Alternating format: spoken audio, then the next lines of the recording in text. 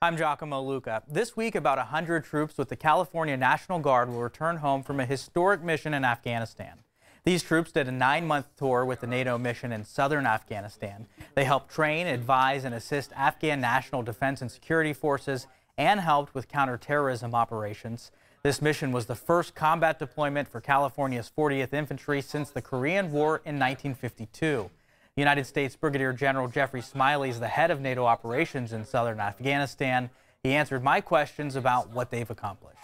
And we were able to open areas and complete collaboration and partnership with our Afghan National Security Forces to enable humanitarian operations into areas that had not received some relief.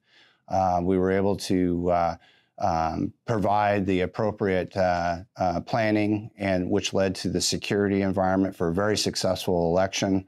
Brigadier General Smiley is still recovering from a gunshot wound he received during an attack in Kandahar, Afghanistan last October. You'll hear from him tonight on their mission and the return at ABC 10 News at 6 o'clock. And the troops from California have already made it back safely to the States and are on the ground at Fort Hood in Texas. They'll return home to California later this week. I'm Giacomo Luca, ABC 10 News.